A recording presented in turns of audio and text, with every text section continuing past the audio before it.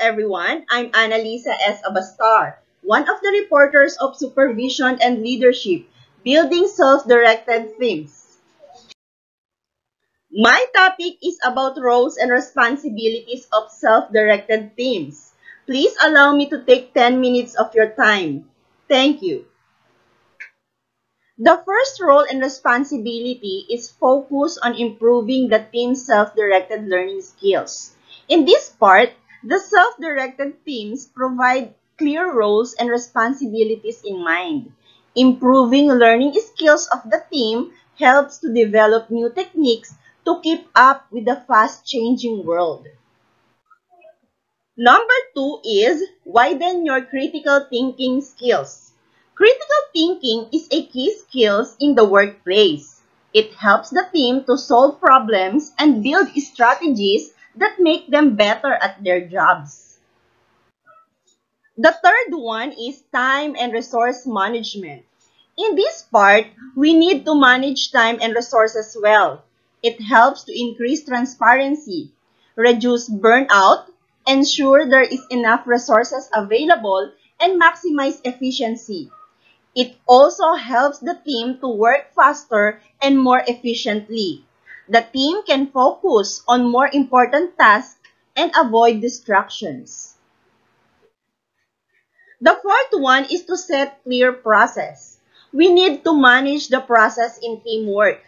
Most workplace problems create stress because of a lack of certainty of what to do next. Having a process in place takes away that uncertainty. Remember, self-directed teams with clear roles and clear process will perform better. Number 5 is build suitable work environment. In this role, construct a work environment with the appropriate physical layout of the required facilities. Taking care of the workplace environment improves productivity, helps retain talent, and most of all, it is good for the team's overall mental health. Number 6 is to involve the team in the key organizational strategies. In this role, being involved in an organizational strategies, the self-directed team establishing the priorities and setting the direction of the team goals. It defines the view of success and prioritizes the types of activities that will make that goals a reality. Number 7 is to get a senior leader with mental and emotional commitment to the team. A team needs not just a committed leader that guides them to achieve certain goals and objectives, but also a leader with a heart. Number 8 is to establish shared vision. Successful leaders know the importance of creating a strong shared vision of their teams. And when confidently communicated to the team, an inspiring vision provides energy to accomplish big things. Number 9 is to set up a sound training and feedback system. Feedback that is constructive is vital to teams' ongoing development. Feedback clarifies expectations, helps teams to learn from their mistakes, and build confidence. Constructive feedback is one of the best things leaders can provide to their members. And number 10 is to provide a supportive culture. Having a strong supportive culture aligns the core values, beliefs, and mission firmly and can keep members engaged. Teams who are happy, feel respected, and valued are less likely to quit. Now, let's see how we can motivate members towards working in such a team. Number 1 is empowering employees. We can motivate employees by empowering them. Give them more authority in order to have their problem solved and manage project faster. Empowered employees or members are guided to better development of each member's potential.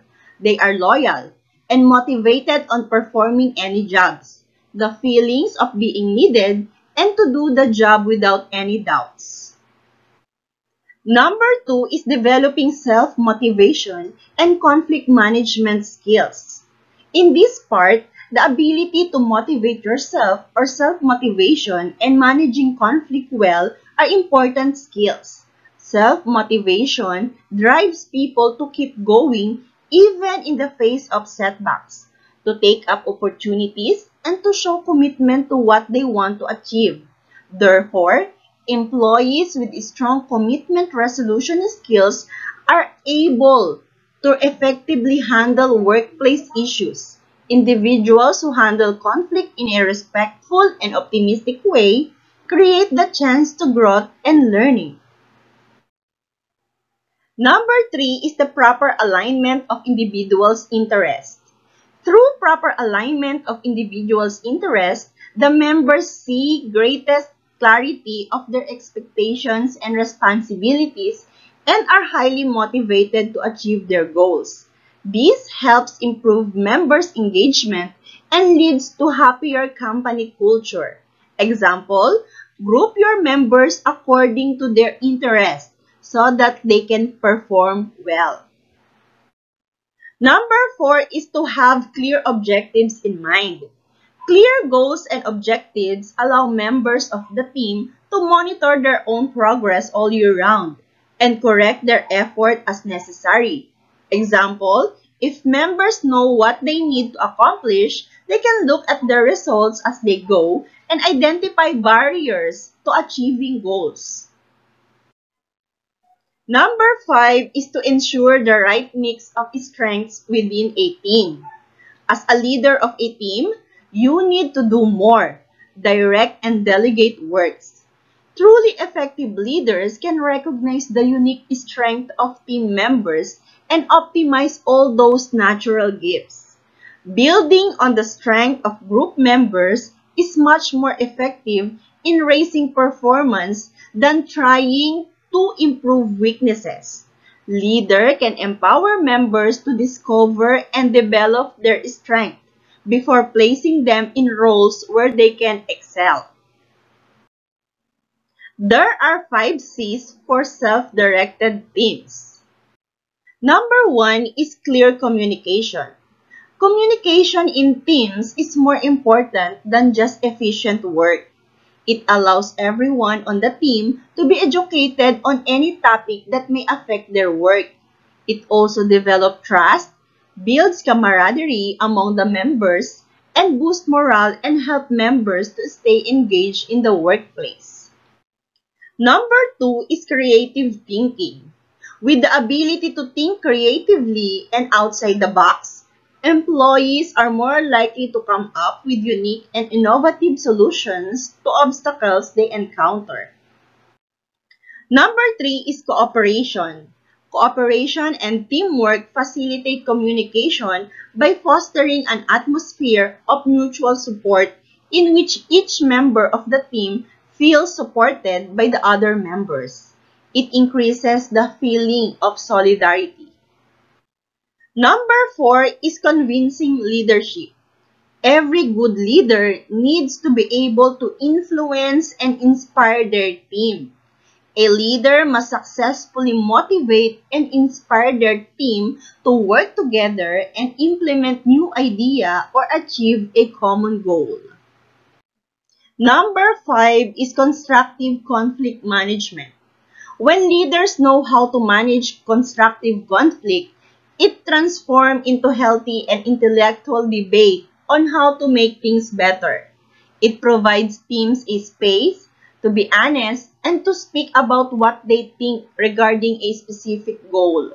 It helps teams learn how to resolve issues in ways that encourage compromise and creativity. And the conclusion for this lecture: in self-directed teams, everyone knows their responsibilities and commitments. Thus, members and team satisfaction are high in self-directed teams.